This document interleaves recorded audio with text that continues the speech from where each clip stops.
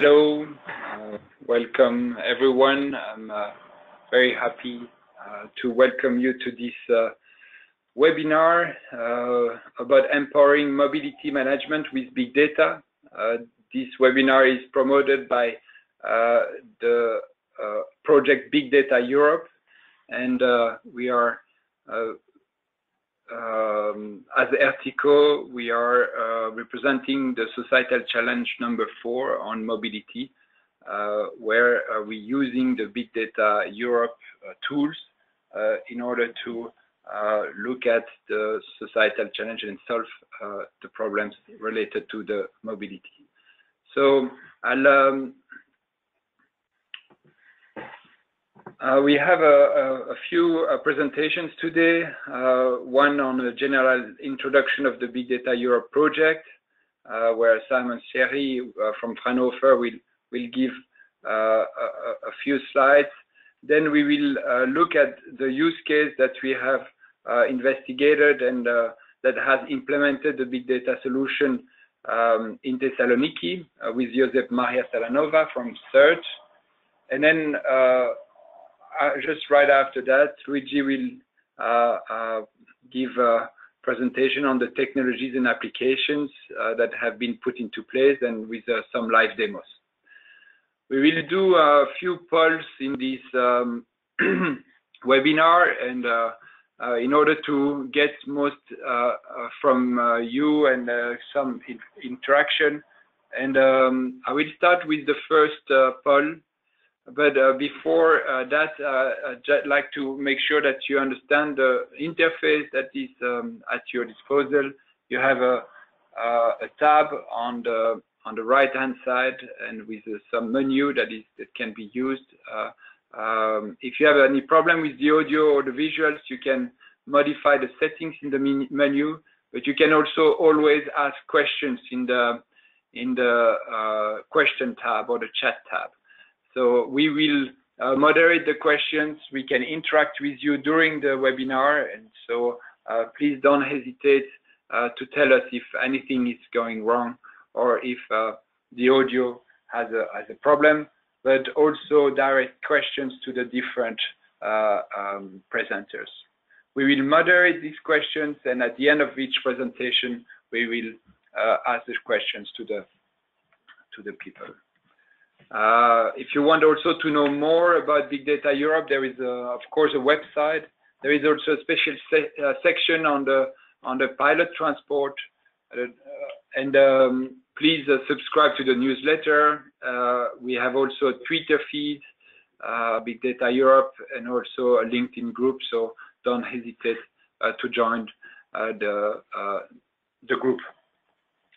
So coming back to the agenda, I'll give the floor to Simon Sherry, but first we'll go to the poll. So to make sure that you understand, we have a very simple poll question, which is the following. So which sector do you represent? And so you should see on your screen the question, and I can see who has voted. I see that only 6% of you have voted, so now, okay, it increases. And let's see, when I reach 70%, I will close the poll. Okay, so a couple of seconds more, and then I will close the poll, and then I will share with you how it looks like. And so this was a simple question, so we have 4 more during the webinar. It makes sure that we have an interaction with you. So we have about a fifth of the public authorities. We have also research and academia, representing half of the audience, transport industry, and IT industry, also representing a smaller portion. So thank you for this. I leave the floor directly to Simon now. Simon, I hope that you're online. I transfer now you as presenter. So, and then I will hide also that one. Simon, are you there? you have the floor. Yep. So hello, everyone. I'm just going to give a little summary of the Big Data Air project because I'm sure at least the majority in the webinar today are familiar with the project. So I'll just give you a little status update. The Big Data Air project, Coordination Support Action, is actually in the last phase of the project. We're now in the last 6 months. We're starting to go into the last 6 months. So the focus is on the last version of the pilots. There's one each for the 7 societal challenges, and also the showcasing of these pilots to also validate the need of the big data integrator platform, which we have developed. The consortium, which you're also probably familiar with, today we have in this webinar representatives from Fraunhofer, including myself, coordinating, and also Artico and CERT. The three of us are mostly responsible for the Societal Challenge 4 transport pilot, topic of today's webinar. The other thing which I wanted to remind, so the platform, the integrated platform was released last month in May. This is available on GitHub, open source. Just a little recap. So it stacks open source solution through the Dockerization. So to have them as Docker containers.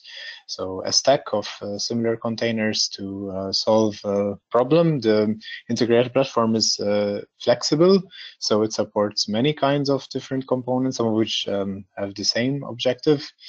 We have on top of these components two important layers, the support layer, so integrated user interface, the same look and feel to configure and manage how they work together, and also a simplification layer to support better the variety problem. Why this integrated platform was the best or the most ideal for the 7 pilots of the project.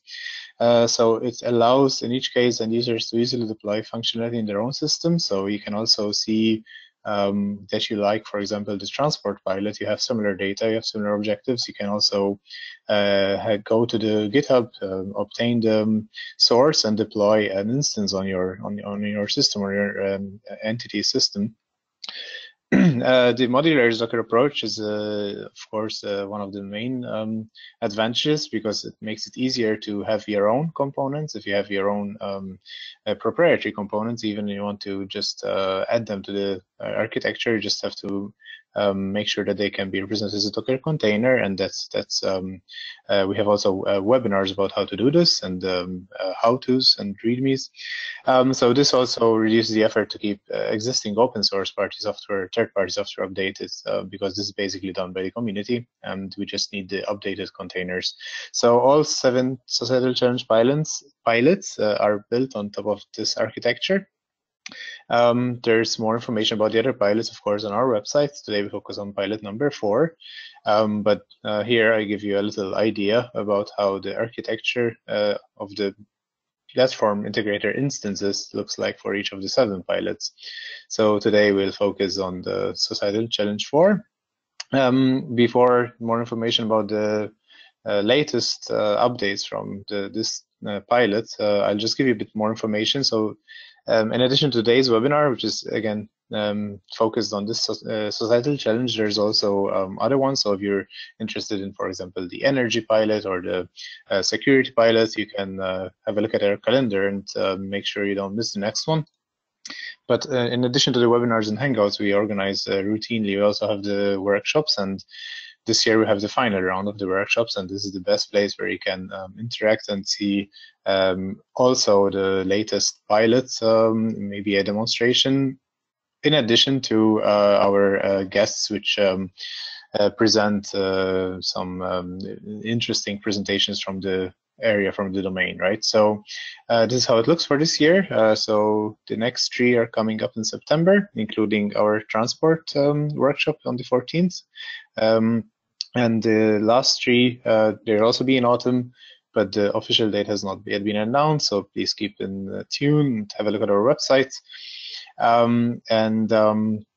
Yeah, that's what I already said. And the integrated platform link is there, and also the 7 pilot descriptions. You can see more information about the other pilots there too. So thank you. That's all from my side. I hand over to the next presenter. So thank you very much. We directly will ask Josep Maria Salanova from CERT to present the mobility use case in Thessaloniki. I'm changing to you, and then you have the floor. You should see. Yeah, great. So there we are. So welcome, Josep Maria. Okay, thank you, Maxime. You have. So, okay, so it's a few words about the mobility use case we are. Can you get a little bit closer to your microphone? Thank you. Sorry. Yeah. So a few words about the mobility use case we are doing here in Thessaloniki. So the objective of this use case is to use data sets from different sources. We are collecting speed, traffic flow from conventional detectors, loops, and cameras. But we have two interesting innovative data sets, which is floating car data. We have a fleet of 1,000 cars collecting continuously speed in Thessaloniki. The cars are taxis, so they are circulating half of the day. So this is a good sample. And we have a network of Bluetooth detectors, so we are in some way tracking users within the network, so we can have an estimation of the travel times. So we wanted, having these three totally different data sets, to put everything together and to have a prediction, a short-term prediction, linking the different data sets and following, understanding the mobility patterns, so we can predict in short term what will happen in some paths of the city or in some links. So in order to do this, we are using neural networks, machine learning techniques, in order that we are giving all the data sets for all the links in the network, and we're building different models and using the neural network, and we are selecting the best one, and is the one that we are using every 15 minutes for the prediction for the next interval, which is a 15-minute interval. So mainly, we have these two new data sets that I just mentioned. We are tracking millions of users, or not millions, we have millions of detections, because the users are less, within Thessaloniki in 43 locations. So we have an idea of the trajectories of the people, so we can have travel time between two consecutive locations. And we have between 500 and 2,500 speed measurements per minute, depending on the time of the day. So this is the main architecture, or the main data flow.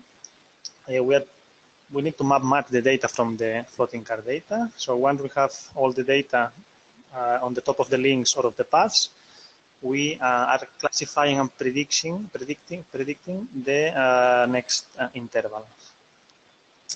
This is the main idea of our pilot.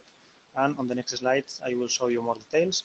Now I would like to have a poll question, trying to understand if the audience is using these data sets. So the question would be, what kind of data sensors do you work with? So you should see on your screen the question and the possibility to answer. You can also click on more than one if you want. And so I see a few people. Of course, there are some people in the audience that perhaps do not just want to learn about Big Data Europe and don't necessarily work on it. So I see that only 40% has voted so far. So perhaps some others do feel uncomfortable with the question because they are not actively looking at the sensor. So I'll stop here. Only 50% of the audience has voted. I close the poll and I'll share it with you. So, so we had 50% of the people voting, so about 15%, and 30. So a third are using infrastructure and traffic management data. Fifth using floating car data. The 10th using mobile network data, and then others is 56%. So a big chunk of the audience is using others. I suspect that this is naturalistic driving studies or field operational test data, because I can see a few names in the attendee list that is doing so. So with this, I leave it back to you, and you can comment if you want, Josep Maria. Okay, thank you, Maxime. Yeah, the question was oriented to real-time data.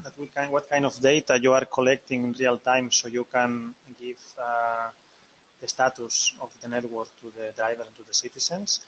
My second question, which is, for example, in Thessaloniki, we have this data because we have bilateral agreements with different organizations. With the public authority responsible for the traffic lights, we are connected and we are receiving all the data that they are receiving in real time, from traffic flows to traffic light status for some traffic lights which are up to date. We have an agreement with private companies for receiving this floating car data. So my next question to the audience, the poll question is, what is the source of this data? It's always interesting to see, because sometimes institutions are not willing to share the data, or they are selling the data. So it's also important to know who is providing the data, who is the data owner and the data provider. So yes, I launched a poll. I'm not sure that you see it yourself,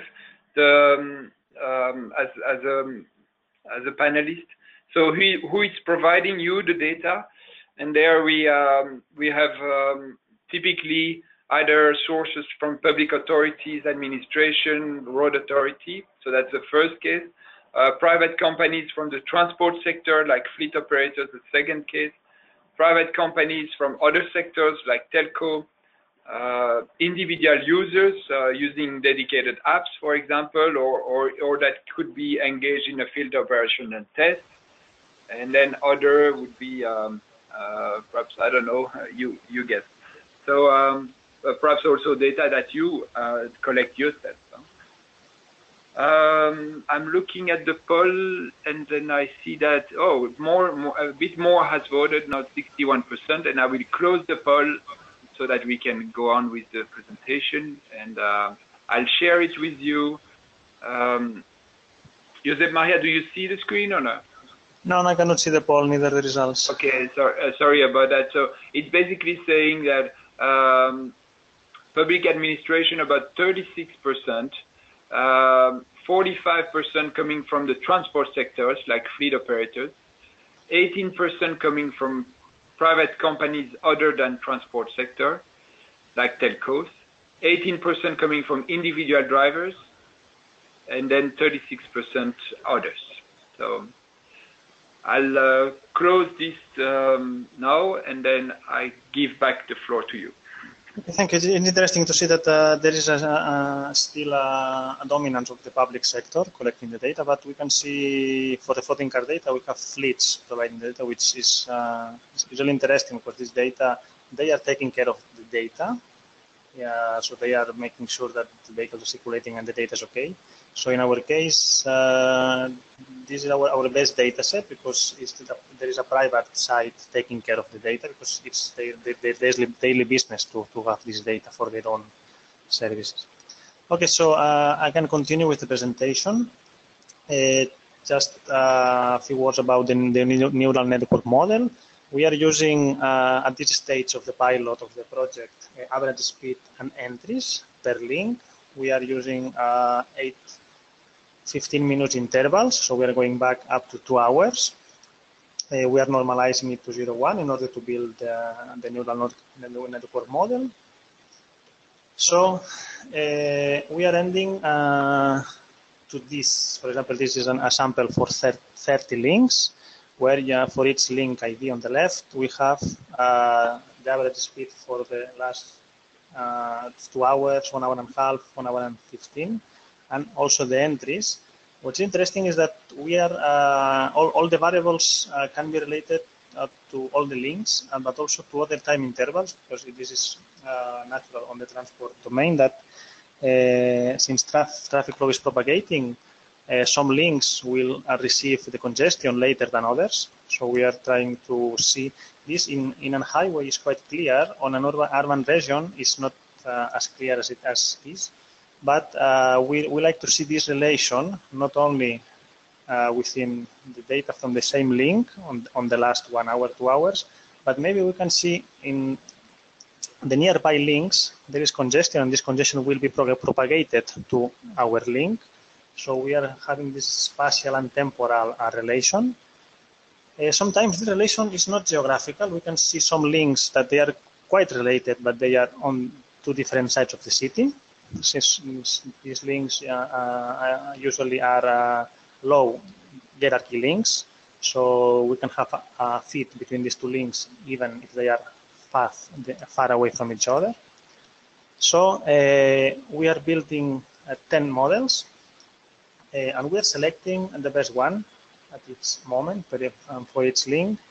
We are we are training the model, we are predicting the next value, and we're selecting the one with the best performance for giving the next predicted value. Here you can see, for example, for these 30 links, what is the fitness of the model for this time of this date and this time of the day. So we can see that for various links we have a very good fit. We are talking about the entries giving speed and the average speed. So the model is using these links having a good relation. We could see a third dimension in this graph because the relation can be also seen in time, that maybe link I is related to the speed of link I minus 1 on time interval t minus 1. So there is a third dimension into this graph. And this is the typical graph that we can see also in some time series models, where we are providing the next measurement, the next speed in this case, for the next interval of 15 minutes. And we are plotting the predicted values and the real values. But in order to see the real errors, here you have 2 tables, 2 random links, Vasilis Georgiou and Egnatia 3, for different intervals of 1 day, 15 minutes.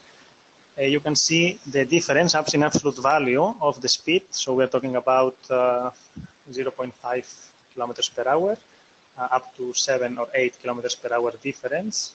In Egnatia, for example, is one of the major arteries of the city, so the speed is higher, but at the same time the congestion is higher, so it's harder to model.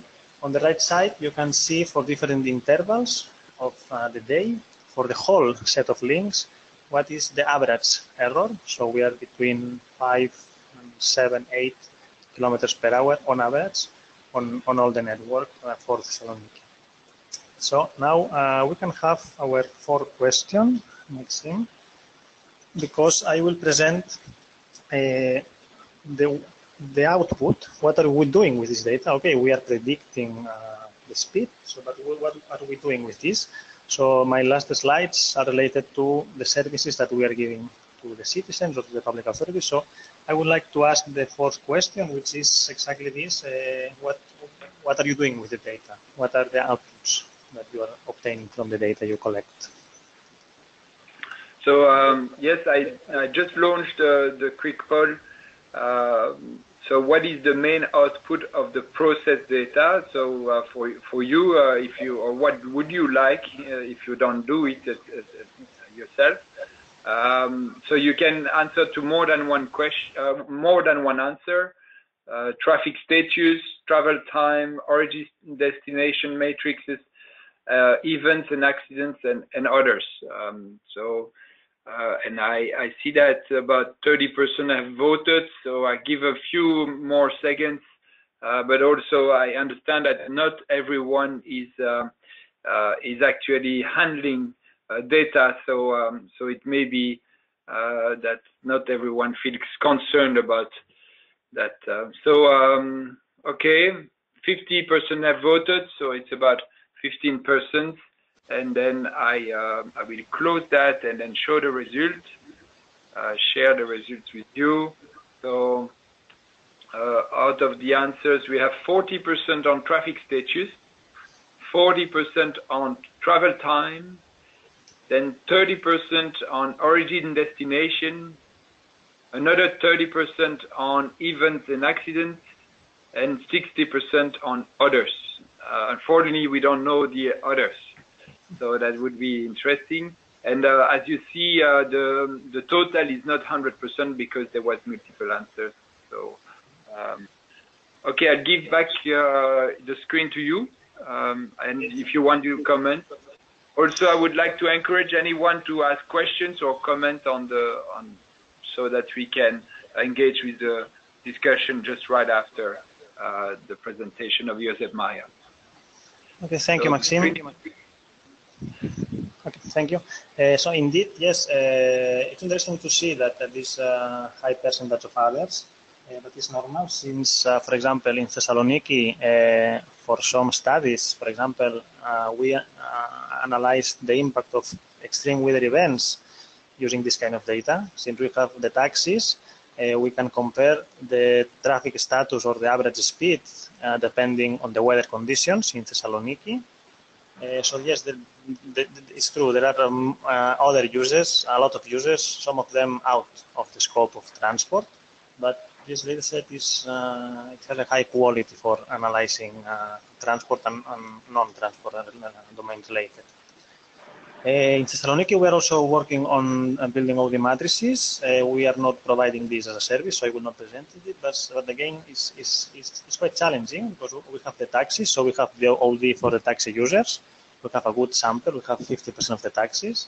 We have the Bluetooth, so we can have an idea of the individual users, citizens, drivers, OD. So we are almost measuring.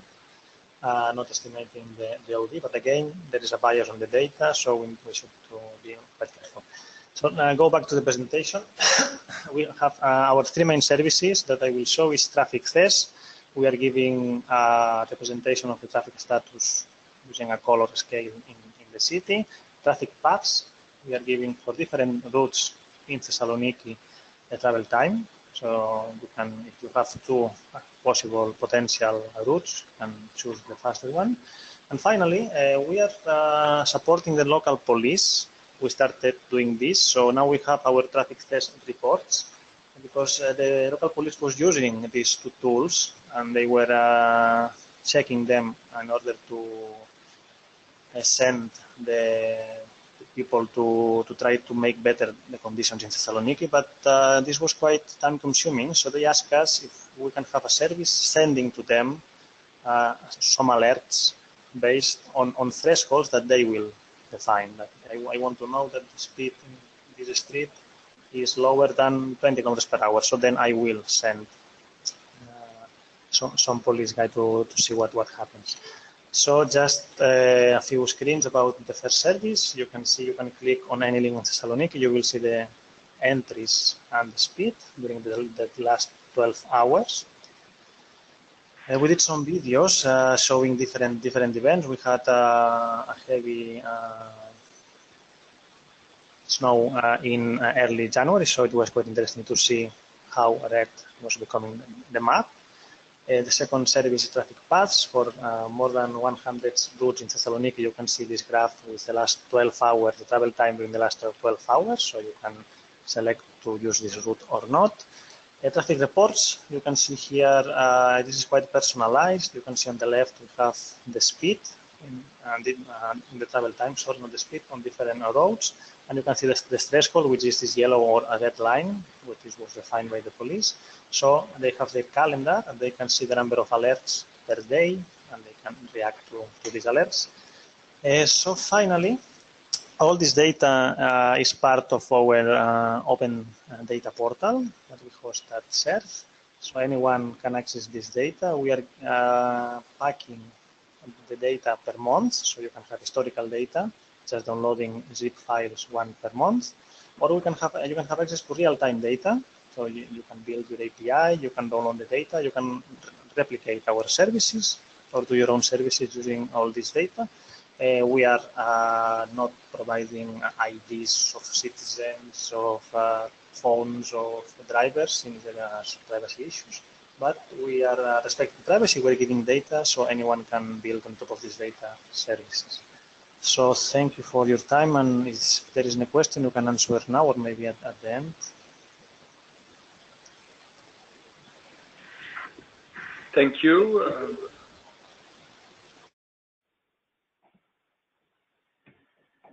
So I'm looking at the questions, and we have. I would really encourage everyone to ask questions. I'm trying to expand my window here. Okay. So the first question that I see is how have you trained your neural network? I guess you had access to some prior data. Or tell us. Yeah, we had 2 years data, which is the data we used for building the models. So yes, for the training we are using this 2 hours interval of data, but we have this two full years of data for training the model. I think that explains. How have you excluded special days like holidays and days where there was a special event or this kind of thing? Yes, the initial idea it was to build a model for non-recurrent congestion.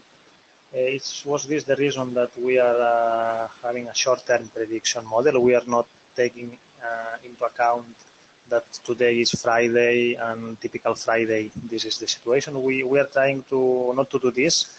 So since we are using the last 2 hours and we are using all the links and we can use different time intervals from different links and match them, we are trying to be able to understand that maybe there is a local market, so the streets are closed, or this kind of situation. So we are using all the days. We are not excluding non-typical days. In the past, we worked with historical data, so we built models for a typical Monday, typical Tuesday, typical Wednesday. Now we want to do something else, something quite data-driven. I want to have the data, and I want to let the data to explain what will happen without knowing that it's raining, that there is a match, or this kind of events. Great.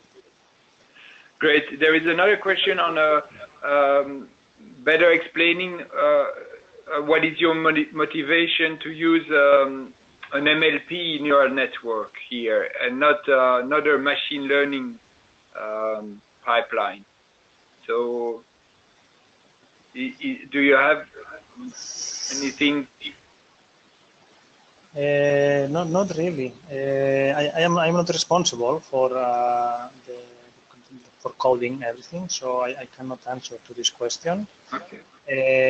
We select neural network. I know that the selection of the neural networks, it was because from the historical data, it was the one having the best performance. We're still working on this. We will have a paper by the end of July. We will send it to TRB. So in the paper, I understand that we will answer to this question, because I remember that we had different options and we selected neural networks because it was performing, but I have no details on this selection. Okay, great. And then that may be a question also to later is which part of the system is actually open source? Is everything open source in the Big Data Europe, or is there some proprietary codes? In this project, we are collaborating with the Open Knowledge Foundation. We are giving everything open, from the data, as you saw, to the final codes. They will be part of GitHub, so everything will be open, both the data and the sources. We are using R for building the models, so we will deliver at the end of the project open source R files with our models. So, and then going back in time now, so looking back in the mirror, what was actually your main challenge to for the implementation of the Big Data Europe framework? Okay, I can answer to maybe Luigi will be more suitable to respond to this question, because Luigi is responsible for implementing everything and using the tools of the Big Data Europe project. From our side, what is quite challenging is the model itself, because it's not easy to predict travel time, speed, especially we have thousands of links, so the database is quite large, and it was quite challenging to reduce the processing time for the training and for the model. We wanted to keep it short, so it can be in near real time, less than 1-2 minutes.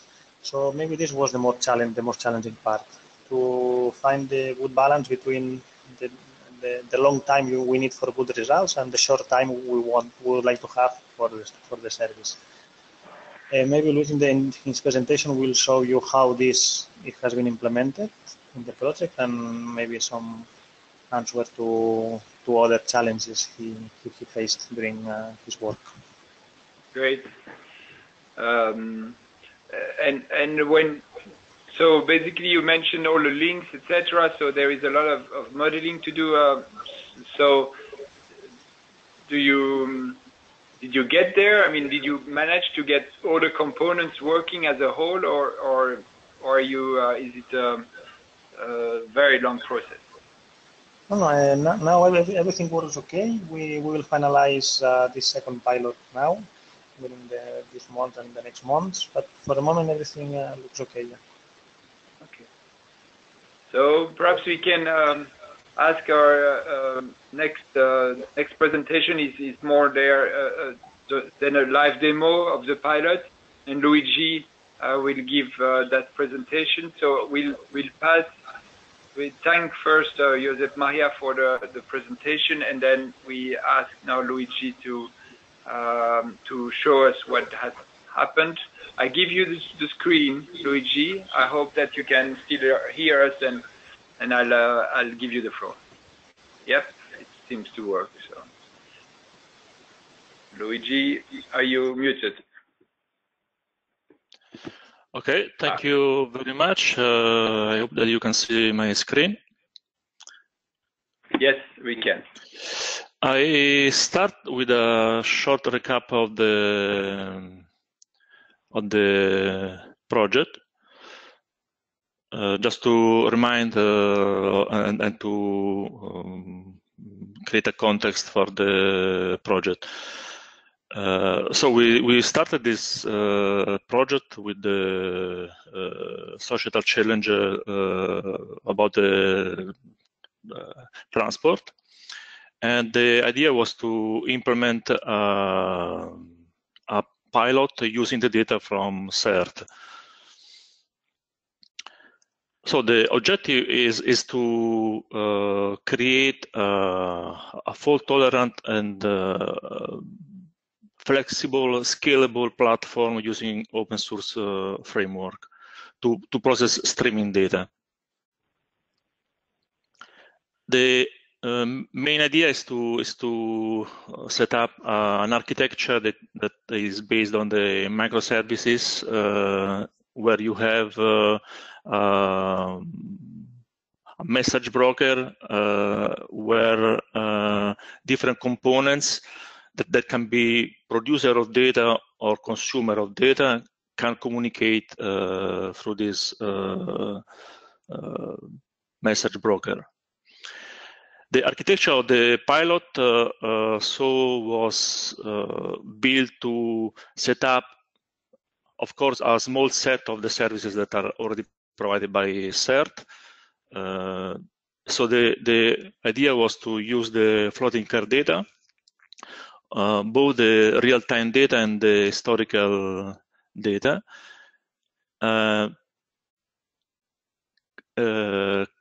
processing the data, for example, for the map matching. That means the mapping the position of the vehicles into the road segment in the in Thessaloniki. And then averaging the data in a time window, for example, 5 minutes, for the average speed and the traffic flow. And then presenting this data in a visualization. So we have used different components for this. The message broker that we chose was Kafka. One producer takes the data from the historical database or from the web service, makes some transformation of the data in order to being able to communicate with the consumer that is on the other side of the channel. Because the messaging system that is Kafka works on topic, so the producer and consumer can communicate through channels that are called topic, and of course they need to share the schema of the data. And at the end, in the previous webinar, we were able to set up an application with this architecture. So again, Kafka as a message broker, Apache Flink for the processing of the data.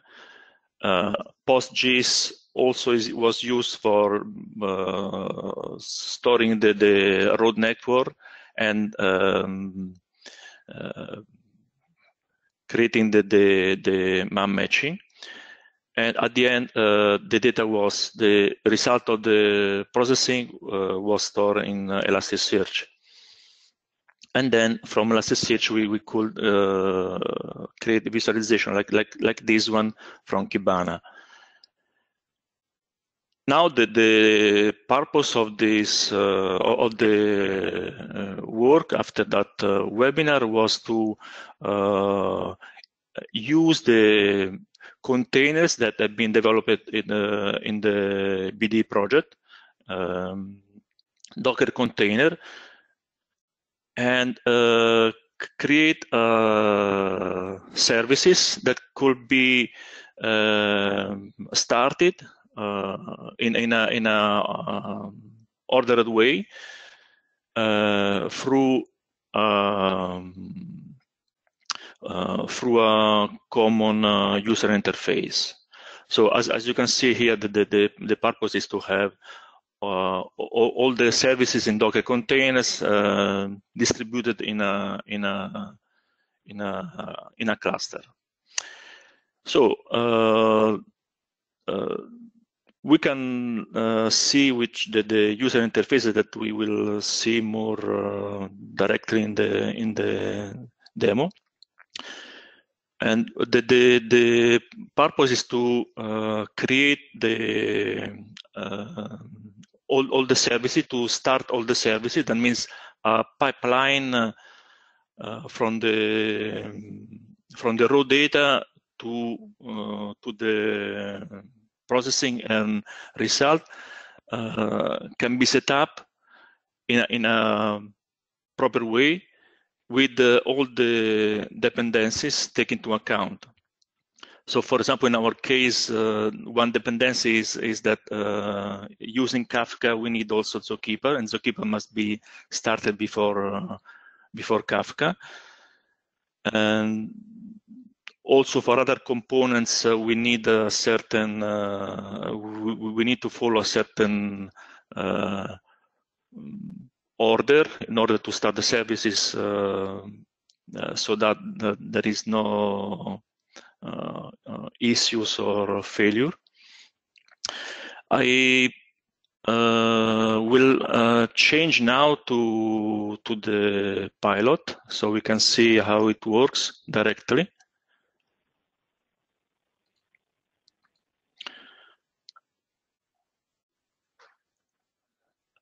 So I already started all the services. As you can see here, the services are started using Docker, and in particular Docker Compose, where many services can be created. As you can see, this is the list of all the services that we need to implement the pipeline. For this pilot, we can set up as many different pilots as we need. For this webinar, I have set up a small one that we are using for testing the work in creating the Docker container. So after we start, we can see the user interface where we have a subset of the components. From here, we can see, for example, that Flink, that is our processing engine, is ready. Then we have HDFS, that is the storage system that we use for this pipeline, for this webinar, to store the raw data and also the result of the transformation. Then we have the browser. We can see, for example, here we can see the sample data that we will use. As you can see here is the same data that has been provided to us from CERT, and we can start from this interface. As you can see here, for this pipeline we have defined few steps. We can set up different pipelines, of course, with different steps, different components. So the first thing is to start Zookeeper. Then we start Kafka. When we start Kafka, we also create a topic where the producer and consumer will be able to communicate. The producer and consumer will be jobs in Flink. We set up also the HDFS file system. For the population, we already see we are already populated the data with a sample file, just to make it short. Then this steps is in this step we start Flink, and we will see that that first the producer will be started. As you can see here, it has started, and now it's the data have been are taken from the raw data that we saw, and are going to be processed by the consumer that is on the other side of the topic on Kafka. So as you can see, this is already finished, one task. Now we should have also the consumer. We can check here the state.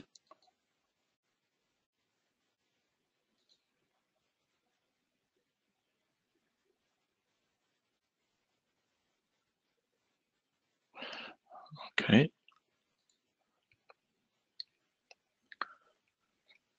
So the consumer has started and is running, as you can see from the Flink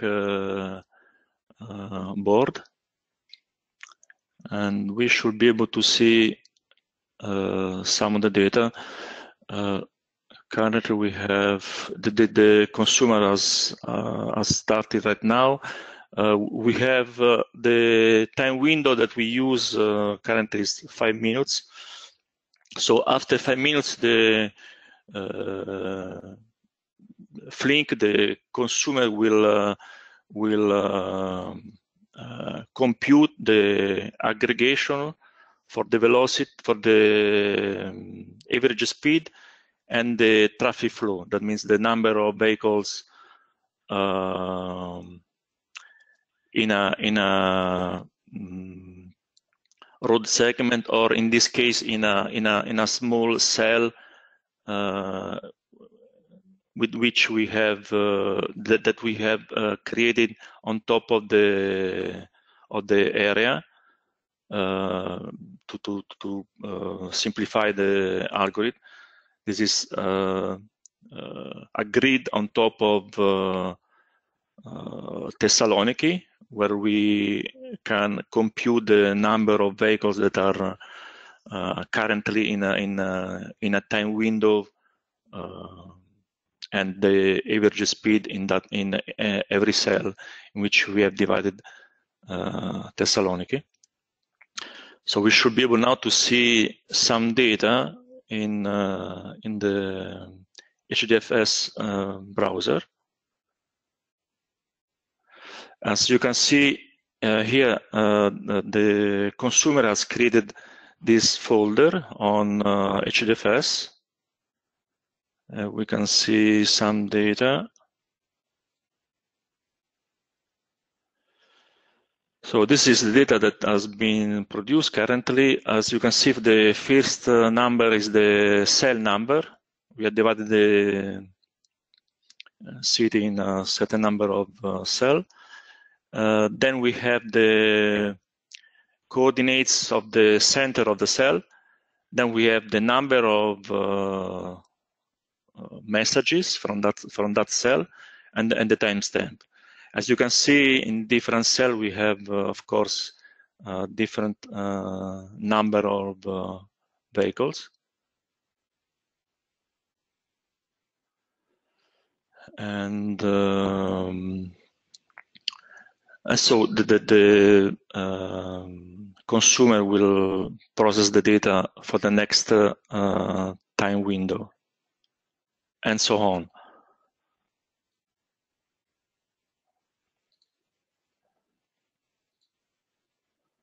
So this is a small example of the pipeline that is based on the Docker container that have been developed in the BD project. And now the work is to, we are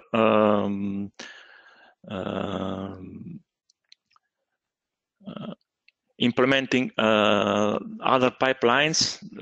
We have now different many containers for data processing using Spark, using Flink, data storage with Cassandra or Elasticsearch, and Kafka, of course, other components. And now we are just creating in the different pilots, we are creating pipelines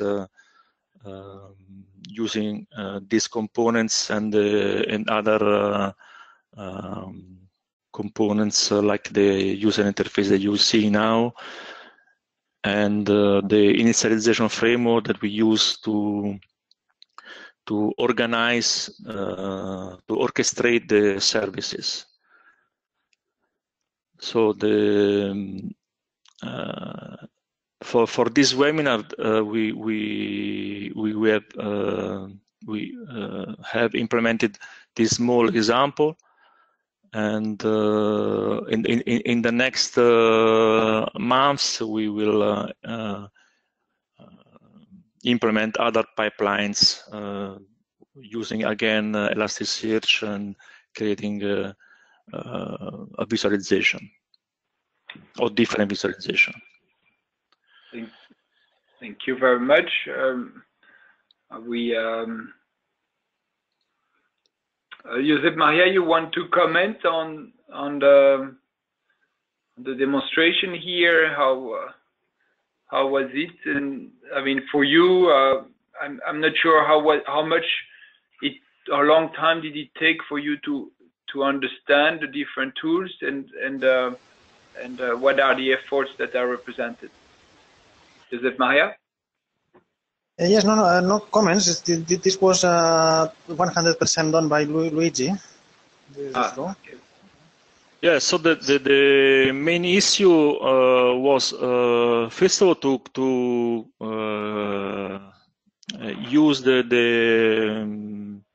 to create the architecture. That means a first implementation of the architecture using streaming data. Okay. That means being able to choose the framework and creating the application for the transformation of the data. And one issue is also that, for example, we use some algorithms that have been developed by CERT. These algorithms are in R scripts, and so integrating the scripts with the other components, for example, with Flink, has been quite hard. But this is a common. It happens because there are different developers that use different tools, and so we had to take into account that not always we can choose and the same programming language, for example. So that was one issue. One other issue is certainly to implement all the to use the frameworks through the Docker containers. It's not an easy task. It's easy for the point of view of the DevOps, because when you have the pipeline in container, it's just a matter of it's very easy to start the pilot, so the application, to start the full system. It's easy also to change one of the component, but certainly you have to know, and you need a team that has the knowledge for the frameworks and for the virtualization. Okay. Thank you very much. I don't see any further questions here. Perhaps what we can do is to conclude is go for the last poll. It's more a last poll on what is your interest for the Big Data Europe Integrator, and so I will launch the poll to conclude the webinar. So the question is basically, how likely would you be to consider your own BDE integrator platform instance deployment? Of course, we are suggesting also that people are free to ask us questions and then consult us, consult Fraunhofer Institute or even CERT or Ertico if they have questions, and we would really like to help you. I think you can only select one of them, and here I see that 53% have voted, so I think it shows who's actually more inclined to use data, and then or who wanted to hear about what was. So I'll close the poll here, and then I share it to everyone. And so some have said unlikely, 20%. So out of the 50, so that's about a couple of them, but that's maybe because they are not deeply involved in big data. However, the others seem to be they are considering for existing and future needs 44%, and very likely 11%. That would mean 1 person actually. So it seems that not so many people have voted to that question. So thank you very much. If there is there any other questions from Luigi or from Josep Maria, Simon? No. No comments. Then I would like to thank you, everyone. Thank to the speakers and the audience for attending that meeting. And then I also would like to invite you for the workshop that will take place in September 14th in Brussels, which will be the last workshop related to transport within the Big Data Europe project. And there we will also review some of the progresses in terms of big data in general, but also see what are the final results related to the experimentation that we did together with CERT. So I warmly invite you to Brussels on the 14th of September. And with this, I thank you very much, and I will close this call. Thank you.